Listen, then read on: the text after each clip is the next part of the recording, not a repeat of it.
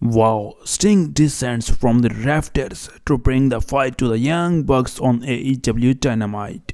On the latest edition of AEW Dynamite, Young Bucks was looking for the Sting, and finally on the closing moments of AEW Dynamite, Sting's music hit and he finally showed up, descending down from the rafters in a similar fashion to how he used to do back in WCW, and took out the Bucks with his trusted baseball bat and Scorpion Death Drop in the ring, sending a huge message to their opponents at AEW Revolution, where he will take the final bow from professional wrestling. What are your thoughts on Sting's final night on AEW Dynamite?